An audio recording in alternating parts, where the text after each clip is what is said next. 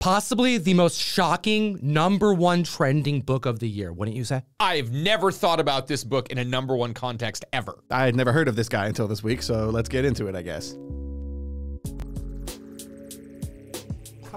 Trending comic books of the week at the table with my homies. An Overstreet Price Guide advisor. Hit the like, slap the subscribe button, and hit him with number 10. Number 10 on the list, Batman, Superman, World's Finest, number 10. We're talking about the Christmas variant. And who else did we get on the cover but Paul McCartney singing a karaoke version of his own song with Superman. So in this book, this just came out this week, we are seeing $25 average sales. And we're also seeing a lot of comparisons to the recent M&M Amazing Spider-Man variant that recently just came out from Marvel. That's right. Marvel gets M&M on the variant. They do like a 5,000 print run book. It goes bananas. I don't even want to quote what 9.8s are going for because we don't have any sales validated yet. However, this book on the list was actually open to order and was in the solicitation for months. So this was actually planned likely prior to M&M getting his own variant. I also want to point out, aside from it being really a cool holiday issue featuring someone from the Beatles, fantastic,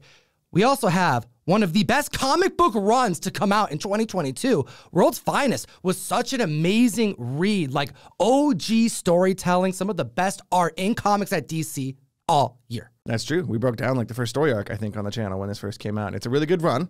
Yeah, you don't get a lot of covers with the Beatles on them either, so I can see why the demand for this is pretty high. But again, I don't think the comparison to the M&M variant is warranted. Now, guys, here's an LCS reality check.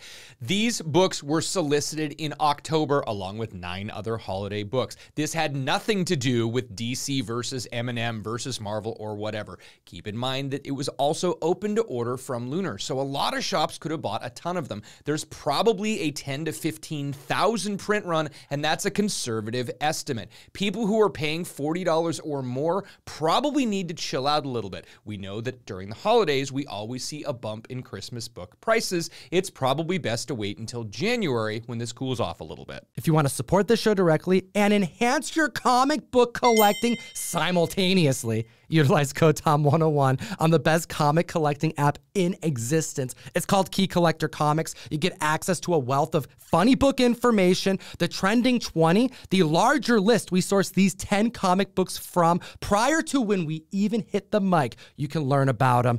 And at the list at number 9, we got God of War announcements this week. Number 9 on the list, God of War, number 1 from 2010. We are seeing $80 average sales and a recent high sale of $350 for CGC 9.8. It looks like there's a 333% increase in copies sold compared to last week, which makes sense because God of War has been officially ordered to series at Amazon. This is a tough book to get in any grade. Under 10,000 of them were printed. This is one of the most respected video game franchises of all time. It has a lengthy history, and in 2018, there was kind of a reboot, and that is where the focus of this narrative is going to be when it goes to the screen. So the thing I love most about this issue of God of War number 1, I was not aware of this comic book, but it's the first interior artwork by Andrea Sorrentino. We actually been talking about first works of artists on these lists recently, and Andrea Sorrentino is a really cool artist who you might know from Gideon Falls more recently. This would have been like 2 years before he took on Green Arrow in the New 52 with Jeff Lemire. That was really sort of his claim to fame. So it's cool to get an interesting first look at God of War number 1. Now, 2010 is the era that they were releasing video game comics, but the print runs were very low. So when we see 171 copies on the census and actually one copy at a 9.9, people are all waiting to see where the market is. It has increased drastically in the last week alone. We were seeing them selling at $320 for a CGC 9.8 with a peak at $350. This is still nowhere near the all-time high from back in May 2021 of $450 for a CGC 9.8. Keep in mind that there is a second print of this book that is super low print run, and if that hits the market, it's going to command a premium. The focus on the 2018 has me hyped, but I'm also feeling quite humbled this week because we're working with the then and now lead artist of the game. We have, by you, Ryan, the Berserker number 1 variant going in the January mystery mail. Call 1 per box. Cover art done by art director Wrath freaking Grassetti. ComicTom101.com to join the community or hit the link in the description. And at the list, at number 8, taking it back to 1975 with Ben Reilly's first appearance in ASM number 149. This is a classic book, and it is currently selling for $180 average sales, and we have a high 9.4 sale for $525 just about a week and a half ago. This book is the first appearance of Peter Parker's clone, Ben Reilly, who later becomes Scarlet Spider. This is a retcon, and I still believe this book is egregiously undervalued considering how old it is and the fact that this is truly Ben Reilly's first appearance. We've got a 100% increase in copies sold of this book compared to last week, and also, like last week, we're talking about a bunch of characters that made appearances in the Across the Spider-Verse trailer, Ben Reilly being one of them, who we did not get to last week. But also, like last week, I'm wondering which of these Spider characters are actually going to play a role in the movie or like be more than just a little Easter egg. I got a good feeling about this one, though. Yeah, he is very prominent on the poster, which has spiked multiple books on the list this week. And you're right. This is a very undervalued book because the retcon that wouldn't take place till 1994 when Ben Reilly would become Scarlet Spider, it was such a big event. The character design lined up with the Spidey fans that to this day, it's such a respected character in the Spider-Verse, but also the Clone Saga, that whole narrative is one of the most disliked stories in Spider Comics. Yeah, and it's almost like 30 years later, and we got the Dark Web event, which is kind of playing into that whole concept of clones and you know, people impersonating each other. And what a great time to be a Ben Reilly fan, right? Everything just works on a cycle, I guess. But yeah, you got plenty of Ben Reilly right now if he's your dude. Now, the most recent sale was a CGC 9.4, but we did see a 9.8 hit $5,280 in April of this year, and we had copies of 9.6 sell for $978 in August of this year and $1,300 all the way back in May. And now we're rounding out the year with another bad idea trending comic book. We have Werewolf and the Society of Fearless Frontiersmen #1. This is a one-shot that includes an additional comic book story on the inside, a very thick book, lots of value, seeing a very aggressive average sale price, even if it is above 60 pages long. So this book is selling for $20 average sales, and we have high online sales of $40. But if you are lucky enough to find one of the 200 local comic shops across the country that sell Bad Idea, you can get it for cover price still. So here's where it gets confusing. This book is a fresh story. There are two different stories in here. You've got Werewolf and the Society of Fearless Frontiersmen. Werewolf was printed last year through Bad Idea. You could only obtain a copy of Werewolf by sending in a Bad Idea pin and $10 to get one of two different books back.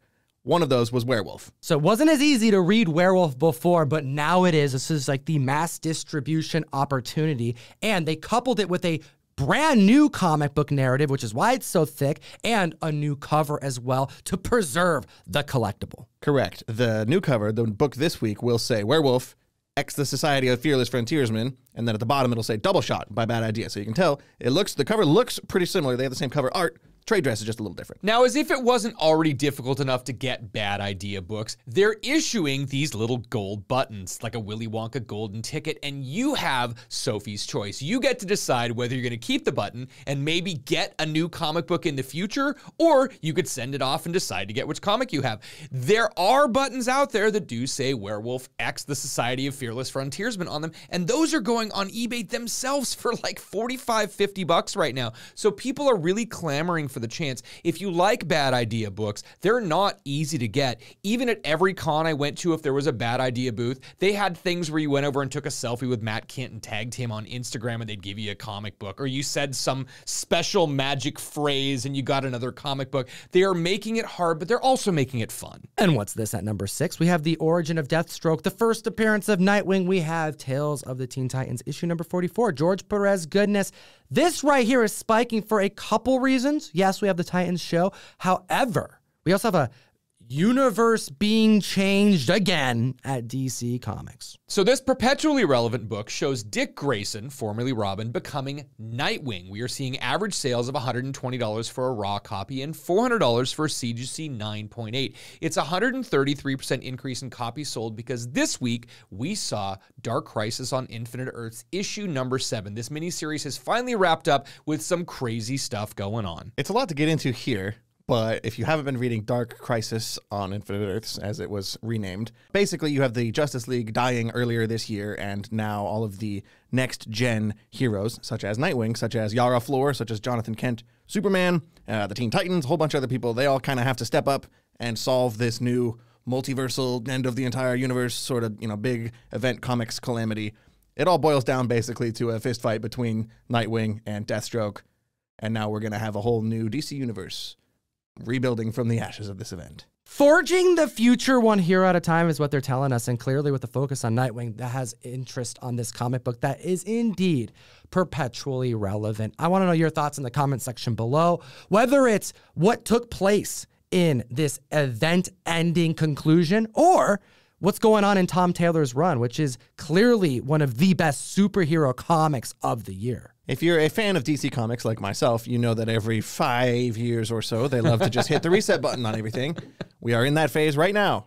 You can see on this image on the screen, we've got the teaser for Dawn of DC, which is kind of their layout of 2023. We're coming up on Lazarus Planet very soon, which is the first thing they pick is like, okay, this is where we can resurrect people. Yep. So like we start with a clean slate. Pretty much. That's what's going to happen. And we've got a list of some titles that look interesting that are going to be coming out soon. There's 2 different Green Lantern books, which is where my eye is drawn first. I saw that. I'm like, Ryan's just like, we got one giddy. One's written by Philip Kennedy Johnson, who's doing Action Comics right now, one of my favorite writers. Another one is Mariko Tamaki. She wrote Detective Comics recently, which I also really love. There's going to be a new Superboy comic now. We've got Batman Brave and the Bold. There's a Doom Patrol comic coming out. There's a Penguin comic. There's a Penguin comic book written by Tom King coming out soon, too. So I'm excited, but I love DC, so we'll see what happens. Number 5 on the list, Spider-Woman #1 from 1978. This is the debut of the new costume and the origin of Spider-Woman, Jessica Drew. We are seeing $75 average sales and $280 for a CGC 9.8. Again, this has more to do with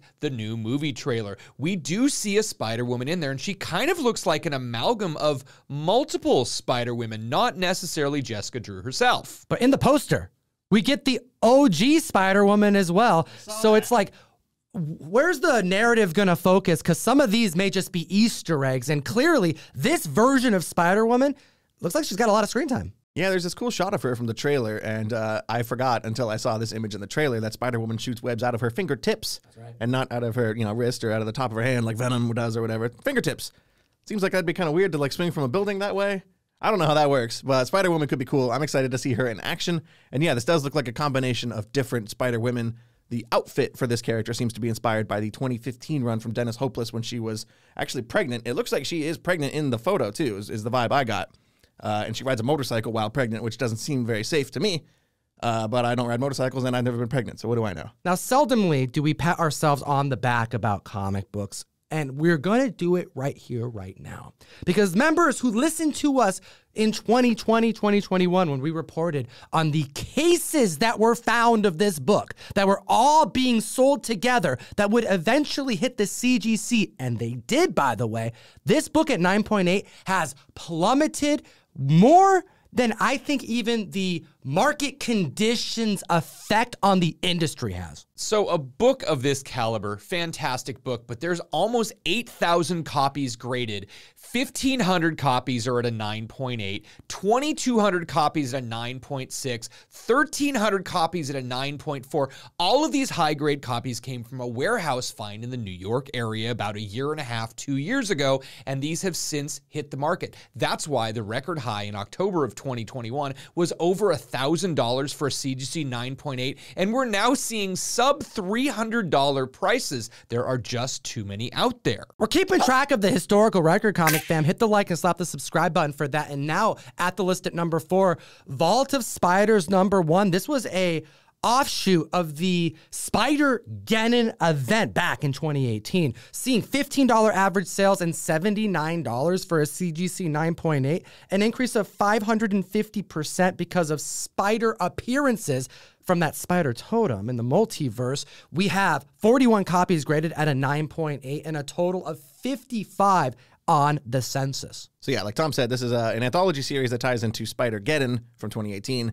2-issue series. This first issue has 4 different short stories in here about different spider characters. You got Web Slinger. That's like a Old West Spider-Man character. It's like Gunslinger meets Spider-Man. Sure, whatever. Let's do it. You've also got Spider Bite, which is a spider that kind of just lives in the internet. Hits the computer really hard, and he's like hacker. Working really, really quickly. This book also has the first appearance of the Savage Spider-Man, who is a Peter Parker who was raised on the Savage Land by actual spiders. There was actually a recent Savage Spider-Man 5-issue miniseries that just finished. Totally different thing, I think, though.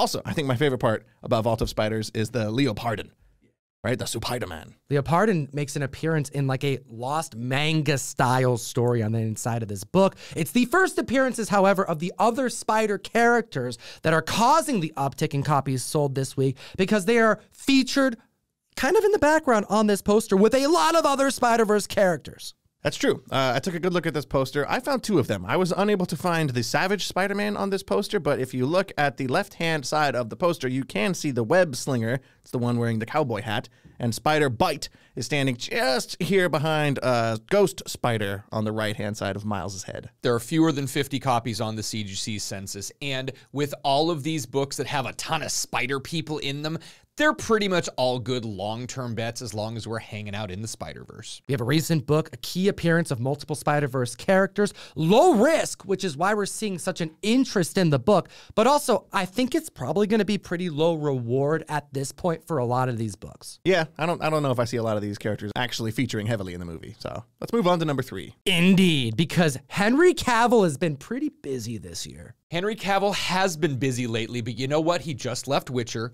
and he's not going to be Superman anymore, which means he has a lot of time to do things that he likes. Building computers, playing with his Warhammer miniatures. Warhammer miniatures. Let's go star in a television series about Warhammer. This is amazing. He is very vocal about the fact that he plays with the miniature games and he likes to paint the little models. The game Warhammer has been around since 1987.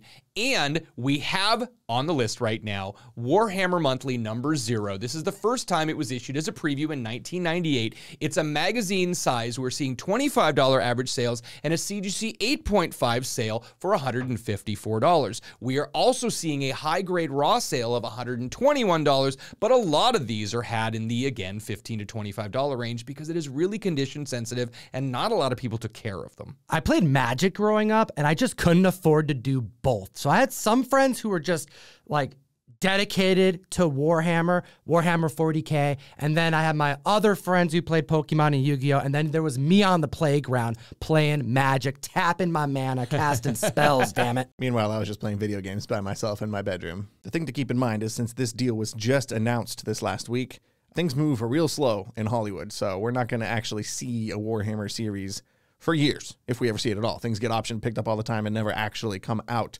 So it'll be a while before we see any Warhammer 40K on screen starring Henry Cavill. We just got to keep an eye out for whatever he's doing in the meantime. Hopefully he's doing something besides sitting around and painting, but he's got 3,000 points of Eldar to paint. I mean, he's going to be fine. Keep an eye out for issue number 1 of the Warhammer comics series, which also made the trending 20. There's only 6 slabs of that book on the census.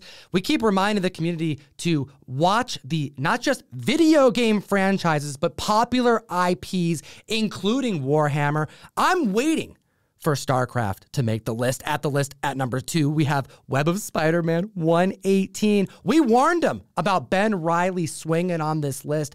Again, we have now the Scarlet Spider to talk about. Web of Spider-Man 118 from 1994, seeing $100 average sales, and this blew my mind. A CGC 9.8 going for $700, and this is low. Web of Spider-Man is one of those runs that is really neglected. There's not a lot of keys in the Web of Spider-Man run, so people will just kind of gloss over the fact that you have a book that's so late in the run that is a major key that people are paying so much money for. It's kind of incredible. What I find incredible is the love for this character. There is typically spec that makes this perpetually relevant throughout the years, and the heights for so many books we've been talking about for months were all reached during the comic boom, but not this one. Members have been hunting for this book on and off for years, and that's why the height was reached in May of this year for nearly $1,200. So yeah, the book is down, but really, it's always trending. It's interesting to think about, too, especially with Ben Reilly's journey he's been on in comics. In the last year specifically, that kind of makes sense. This was set in May,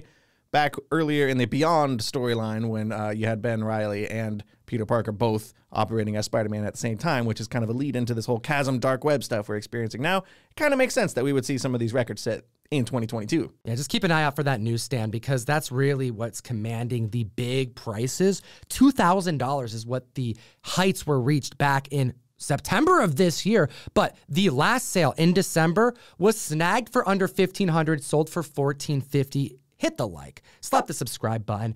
How do you feel about Scarlet Spider making it so high on the list, with this next issue rounded it out at number 1. We didn't see it coming, and I bet you didn't either. So while researching for this list, I found a list of 10 supervillains you will never see on screen.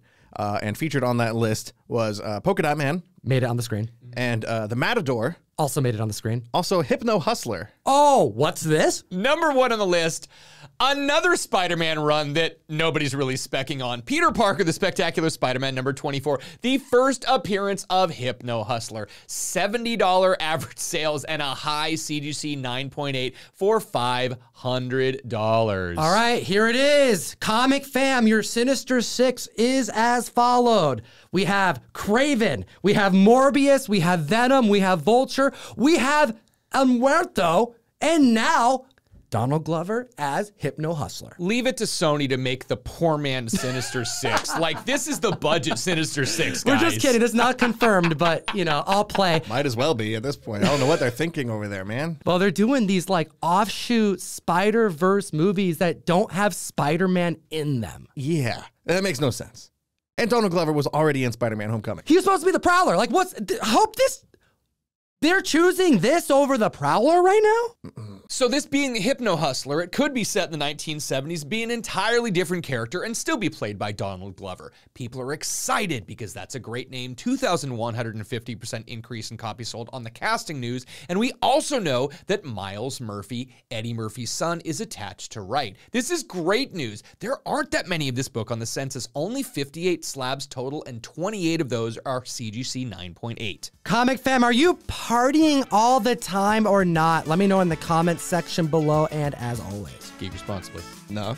Said, join us on the best new place to buy and sell collectibles. It's called Whatnot. We do dollar start auctions that last as little as 15 seconds long. We break out key comics, exclusive comics, incentive variants, and we sell them and beat eBay every single week. This is the best new place to grab your funny books, and you can support us directly. Links in the description. We have 2 other videos for you to check out. We made them for the comic community, and we appreciate you. Have a great week.